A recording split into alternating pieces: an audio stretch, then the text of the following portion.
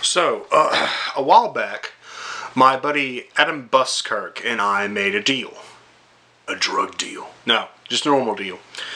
We made a deal. I wonder if that's over or not. We made a deal. Basically a you do this and I'll do that type deal over different media. He wanted me to watch CW's The Flash, which there are 2 seasons up on Netflix. And I wanted him to play the Legend of Dragoon. So we made that deal. And I finally finished watching all of The Flash on Netflix. And I figured I'd talk about it. Let me be perfectly honest. I'm not like a fanboy of DC or Marvel. When it comes down to my preferences, anything that Marvel does that is live action, I think is pretty good. I think their animated stuff sucks. Anything that DC does that is animated, I think is awesome. I think their live action stuff sucks. So it's kind of flipped with me. That's not to say The Flash was bad. I thought it was actually remarkably good. I'm going to talk about both seasons. I'm not going to try to do any spoiler stuff, just talk about what I enjoyed about the show. But if I had to be perfectly honest, I think Season 1 was better than Season 2 because Season 2 introduces a lot of time travel and multiverse stuff and kind of fucks up the narrative in my opinion. But I finally watched it and I'm going to talk about it. So Adam, you best get playing Legend Dragoon, boy. You better get playing. Anywho. I'm weird. Anywho, The Flash, aka the guy from the Justice League, the dude in the red suit runs really fast. I was never a really big fan of The Flash. I don't find him to be a particularly interesting superhero. I'm much more of a fan of people like Green Lantern, Martian Manhunter, or hell, even Supes and Bats. But when it comes down to it, I thought that this portrayal of The Flash was pretty decent, pretty grounded. If I had to pick out my favorite thing about the Flash television show, it would probably be character. It's really difficult these days for actors to break away from the fact that they are a person that is recognizable. For instance, Robert Downey Jr. It's very difficult for them to break away from being Robert Downey Jr. and break into being Tony Stark. It's very difficult sometimes for actors to portray the character that they are to portray. That's why I have trouble watching anything with Johnny Depp in it now, because I don't see a character. I see Johnny Depp. I don't see Captain Jack Sparrow. I don't see Sweeney Todd. I see Johnny Depp. But the characters in The Flash are so fucking good, in my opinion, at portraying who they're supposed to be, that I honestly sometimes forgot who they were supposed to be.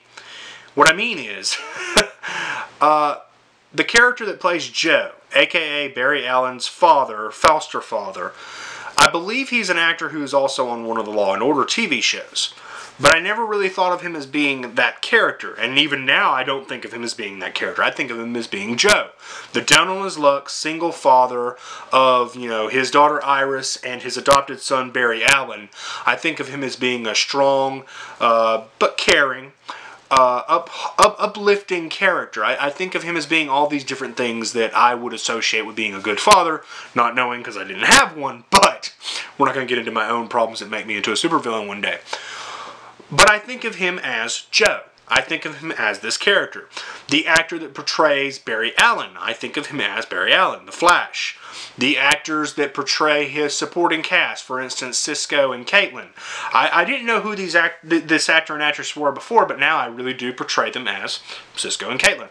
The character that plays Dr. Wells, who is the character in the wheelchair for the first season. When you watch, you'll know who I'm talking about.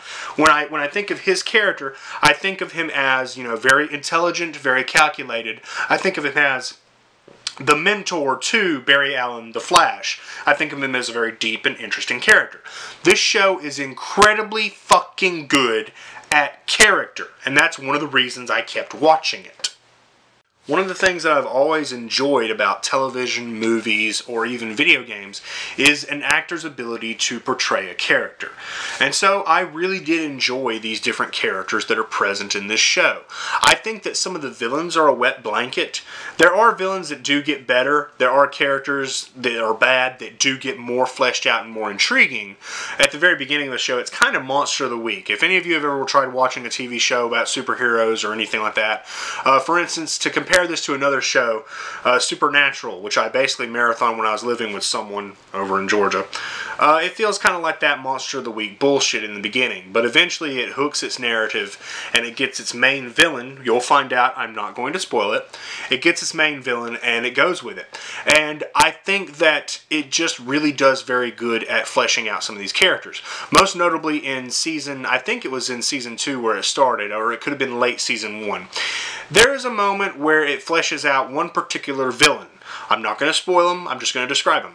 They flesh out this villain, and you find out this villain has a sister who's also a villain, and they work together, and they just seem like real assholes. But there's another moment where these two villains, their father shows up, who is played by an actor I can't separate from being the actor, and I was giddy every time I saw him because I love the actor. You'll know who I'm talking about when you watch it, if you watch it. Anywho, the portrayal of their father and how much darker and more violent and more uncaring he is fleshed them both out, because one of them was trying to work with the Flash to save the other one, and one of them was working with the father to try to keep the other one safe. It's very complicated, I'm trying not to spoil. But it fleshed out this villain character. And it was so cool because I think near the end of the episode, basically the Flash says to him, I see good in you. You don't like it, but I see good in you. And it was just really interesting to see this characterization. Number of times when I've watched television or movies or even superhero stuff, it's very cut and dry. Good, bad, that's all there ever is. But seeing a villain who has so much care and compassion for his sibling is very cool. Oh shit, I just did a pun because his character, shit, fuck, damn. Adam will get that. Adam will laugh at that. All of you who haven't watched it are not going to understand when I say that this was very cool about the character who's very cold. Fuck! Anywho, I liked the character in this show so much. I liked seeing the portrayal of the different interactions between these characters. For instance, there's this very fucked up love situation going on between the Flash and his love interest. And it was really interesting seeing this. A lot of people complain about this soap opera drama that's in television, but the fact of the matter is, we as human beings love soap opera drama. That's why The Walking Dead is as popular as it is, because at the end of the day, The Walking Dead is two things. It's soap opera drama characters, and it's zombies. That's all it is. That's all it has. So when you're not having people eaten alive or shooting zombies, you've got to have this character development. And that's why I like the show too. But with The Flash, it was just so interesting seeing these different people come together and be fleshed out and act. Actually act. I'm so sick and tired of seeing actors turn into models that look pretty and say lines. It's so goddamn annoying. You guys know what I'm talking about, right? You see these people on TV, you see these people in movies, and you ask yourself, why the fuck are you here? You have no acting skill whatsoever. Oh, you're pretty? Well, fuck you. I'm so sick and tired of seeing that shit. I don't care how pretty you are. I want to see someone who can act. I want to see someone who can bring a character to life. Bring a character to fruition. That's one thing I like about voice talent. You know, when you watch like an animated feature, you watch the old Batman and Superman cartoons. That voice acting was fantastic. Sometimes cringy, but fantastic. But I really like seeing characters brought to life by good actors. And I think this show has pretty damn good actors.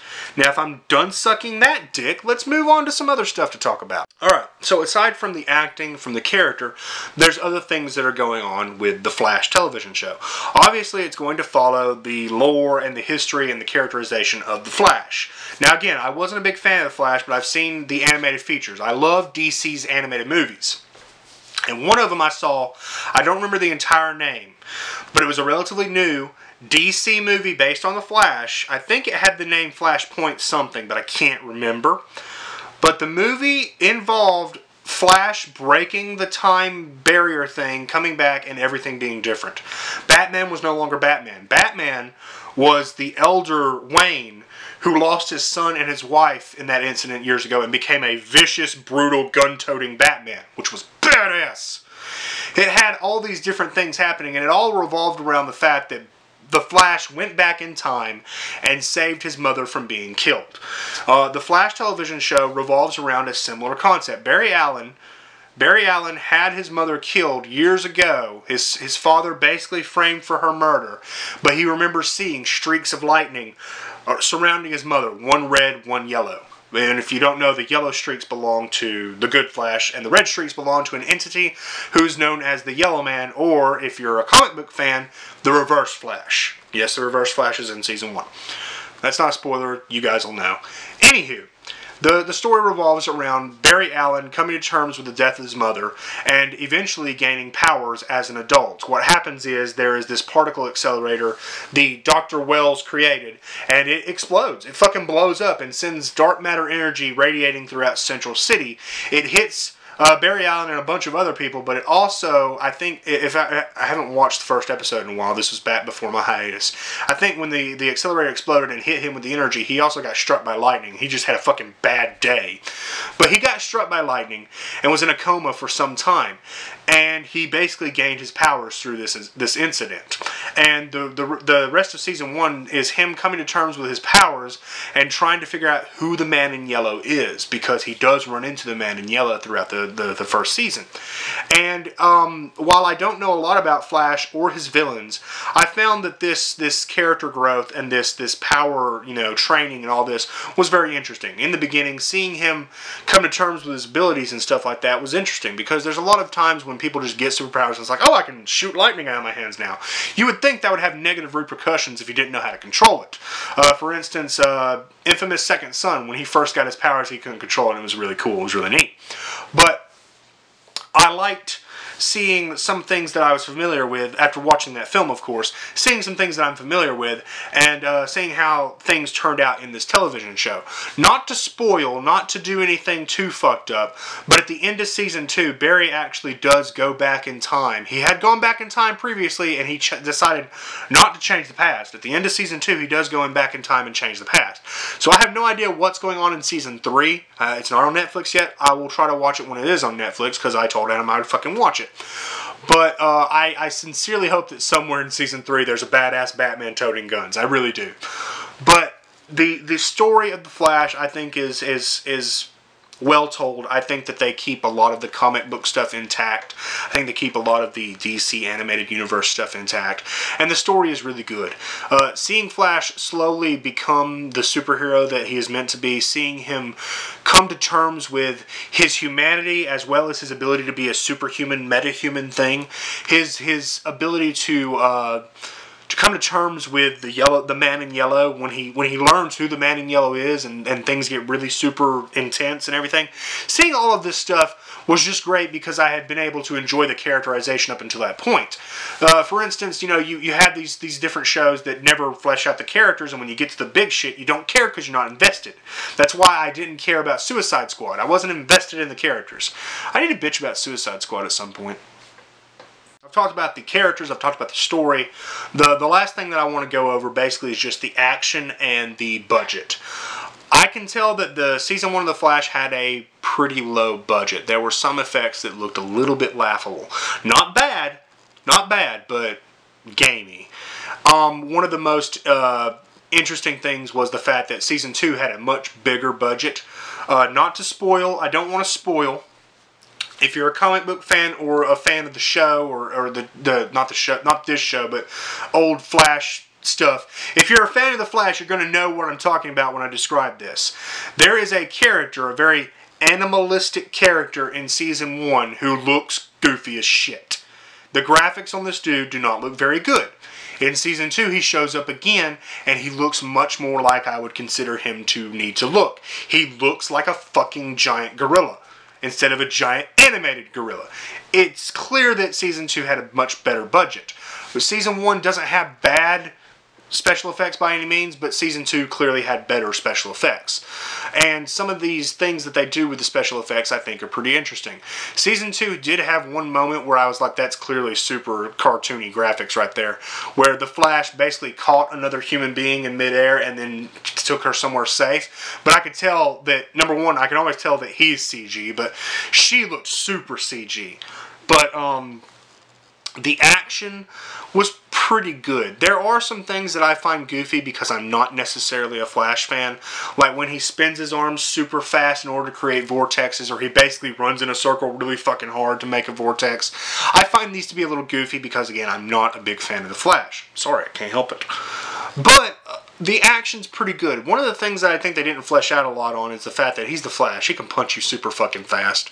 Like, not just the fact that he can run real far back and run real far forward and, like, do a supersonic punch, but the fact that he can just run circles around you and punch you lightning fucking fast. I want to see more of that shit. I want to see the Flash run circles around somebody and beat them to a fucking pulp.